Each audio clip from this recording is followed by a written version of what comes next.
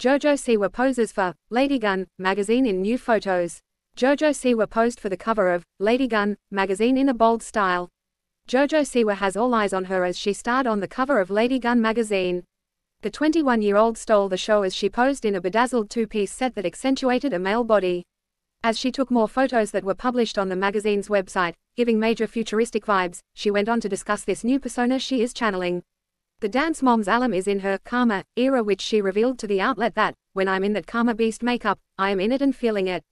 Being that JoJo grew up in the spotlight as a dancer on the reality series, she always knew that attention was a part of this industry.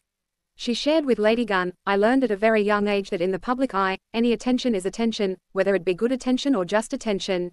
At a young age, she was known for her iconic look with the high ponytail, big bows, and of course her glitter look.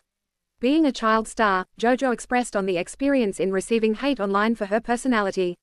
I was the most hated on that show. But my mum was like, nobody can take away what you did, she voiced. Sure, people are commenting we want JoJo to go home.